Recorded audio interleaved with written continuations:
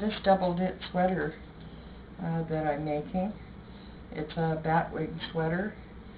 It's made on 2 straight needles, and as you can see, it's being knit from the top down. This is the sleeve as far as I have it done.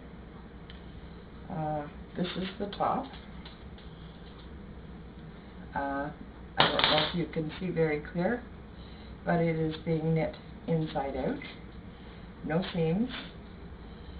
There's the openings for your sleeves. You can see. It's the sleeve opening. And this is the opening for the neck.